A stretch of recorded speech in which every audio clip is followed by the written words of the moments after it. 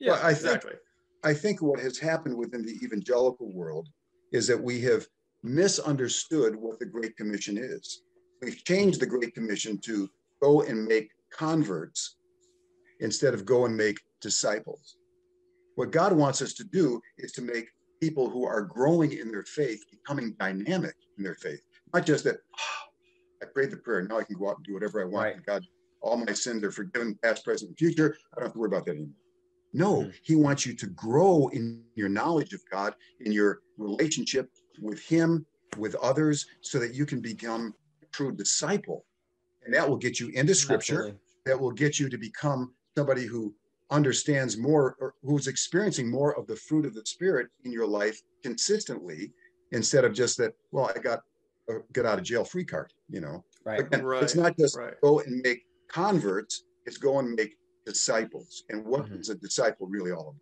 And I think Yeah. that's really where the Christian church has fallen short, the evangelical church has fallen short in the last number of years, that we've kind of changed the idea from building disciples into converts. And we need to get back to building disciples who are growing in their faith, becoming mature in their walk with God.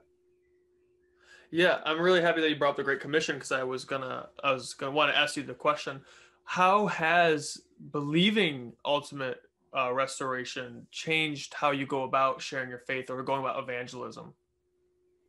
I talk about my faith all the time. It's interesting. And I don't, because I work in the secular world. Now I'm older, so, although I still work there. But after COVID hit, I don't get into New York City very often because you have to have, it just doesn't work. Everything was Right. closed down. And so Yeah. now, because of the internet, I actually, like right now, we're Zooming. I'm in Connecticut, you're in Hawaii, and we can actually Right. talk in real time to one another. Well, actually, Mhm. the commercials that I do, like the commercials for Puffs, I'm in my home studio and they're in New York. In fact, one of the Puffs commercials that we did a little, it was, maybe a few months after COVID hit, I just said, well, you know, where are you? Well, the producer was in Brooklyn. The engineer was in Long Island. One of the Wow. other producers was in Australia, because Oh, she was from wow. Australia, went back home to visit her family. And so it's 3 o'clock in the morning for her. Yeah. We were doing the recording session. Kind of fascinating, but you can do that kind of thing. And with the way technology and everything else works there. But with regard to my faith, I would talk to people all the time about my faith. And what I would find is that I would talk to them and I would ask them, well, their faith, what do they think of? You know, and if you're willing to listen to people tell you what they think, they'll be willing to listen to you tell them about what you think. And what I became convinced of was that if you really want to be an effective evangelist or ministering in the Christian world, what you've got to focus on is building relationships. If you build a relationship with someone, the time will come when you are just naturally bring in something from Scripture. I mean, there were many times where I would talk to people and they're having problems in their marriage. Well, my wife and I just celebrated our 51st wedding anniversary. Wow. I'm more in Congrats. love with my wife now than I was when I first got married. We have had all kinds of issues over the time, and we've had knockdowns, drag, fights. You know, and in fact, somebody asked me recently, "Well, how'd you get to 51 years? What was the secret?" I said, "Well, it was my wife, because my wife, I was the kind of guy that if a problem came up, look, we'll talk about it tomorrow. You know, we'll just kind of let it ride. It's not a big deal. We'll talk about it tomorrow." She's the type of person that says, no, we got to talk about it now. So it's 3 o'clock in the morning and we're arguing about this particular thing, but we dealt with it right away. And then the next morning it was gone. And there have been maybe 2 or 3 times in my life, my relationship with her, where I didn't do that. I was the one that did say, look, we'll talk about it in the morning. It was worse in the morning. But most divorces come because you've got a problem and another problem and another problem. These are all small problems, but they build and build and build. And suddenly you got this gigantic mountain built out of little, tiny, small problems. Well, anyway, so I would be able to share with people because people come along and they want to know about, and that, by the way, don't let the sun go down in your wrath, right? That's one of the things. Deal with problems as they come up. That's a biblical principle. I would share Yeah. people about biblical principles. Problems with their children. I've got 5 children, and we homeschooled our kids. And one of the big questions was always, homeschool your kids. And this was when it was not a popular thing. When we first started homeschooling, it was not necessarily legal to do that in all the states around the country. And in fact, we were in Massachusetts at the time, and there was a court case that went to the state Supreme Court to find out whether it was legal for people to actually teach their children at home. It ended up being decided in favor of homeschooling. But anyway, so I was always very much involved with my children. I tried to apply biblical principles of discipline and of loving to my children. And so people having problems with their kids, they would come and I got a chance to talk to them from a biblical perspective and lead them into talking about God and God's word and Jesus Christ and what Christ has done in my life, sharing my testimony with people about how God transformed my life in 1969. Why? Because I saw that God was the boss and I was the servant instead of the other way around. I don't tell God what to do. He tells me what to do. And as I fit in with God's plan for life, and I experience the fruit of the Spirit increasingly. And so anyway, it just would, as I build relationships with people, but because of ultimate restoration, I'm not afraid of anybody. I'm not afraid that I can't talk to them. There was one guy that came into my agent's office one day. He's on the phone and, yep, we're going to get married. Uh-huh. Oh, yeah, I'm excited about it too. In June. Uh-huh. Oh, that's really great. Yeah, thanks a lot. Bye. Hung up. So I engaged him in conversation, said, oh, you're getting married. Yeah, yeah. What's her name? Oh, his name is, I thought, oh, okay, here's a guy, right? He's going to get married to this other gay person. I said, how does that work? That was a legitimate question I had. How does that work? I mean, does one of you take more of the domestic side of things and one of you take more of the providing type of things? Whose last name do you take? Or do you hyphenate the last name? I just was asking some honest questions and establishing a relationship with this guy. I didn't have to try to either tell him he was a sinner and going, doing these terrible, horrible things, or to try to convert him right away. I could just establish a relationship with him, knowing that that's going to happen. Another guy that was, he actually was doing recording session, auditioning me on a number of occasions. He was actually somebody that worked with my agent. And I knew that he was gay, and he was going to, he never told me that. And he never mentioned it to me, but he knew where I stood in terms of my faith, that I was an evangelical Christian. And I talked about that all the time. And so I go into an audition this one time, and he said to me, by the way, I'm going to be moving to San Francisco. I'm leaving here. I'm going to move to San Francisco. Oh, that's great, Noel. That's really wonderful to hear. Could I pray for you? Yeah, that'd be great.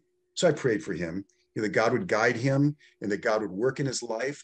And God would lead him increasingly to a dynamic life and provide for the needs that he had there.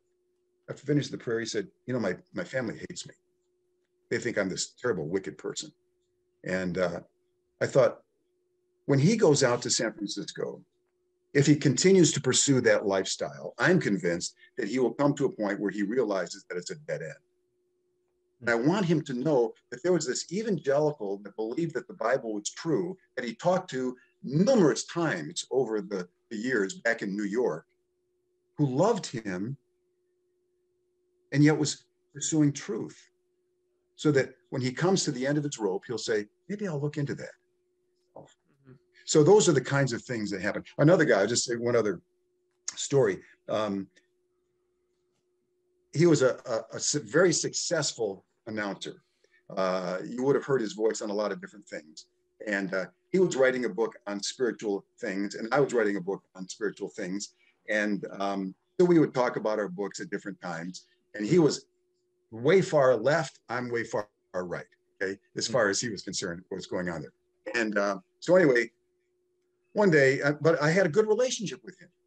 So one day we're on the train, because we both were from Connecticut, and we happened to be on the train, sat down together talking about these things. And he was waxing eloquent about how he hated the current administration, and this was all this is for these people are just after money, money, money. Everybody's after money, money, money. They don't care about people, they just want money. And so I looked at him and I said, Jeff, what percentage of your income do you give away? He was kind of shocked.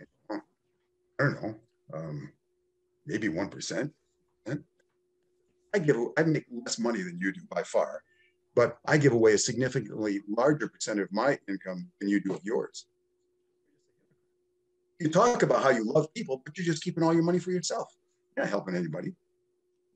He looked at me and said, oh, you sure got me there. I said, I worked at the Bowery Mission, and I help at a homeless area there. I actually picket against abortion because I'm against abortion. I do some things that are done because this is where my faith is leading me. You're a hypocrite.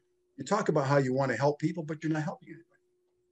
And I said, Jeff, have you ever actually asked God if he was real? Well, I can't say that I ever have. And I said, well, let me just encourage you to do that. You get home, just engage God in a conversation. Say, God, I just want to know if you are real, would you please reveal yourself to me? And then I said, but don't do that unless you're really serious. Because if God is real, and if he does reveal himself to you, you will probably have to make some changes in your lifestyle. So don't do it unless you're really serious.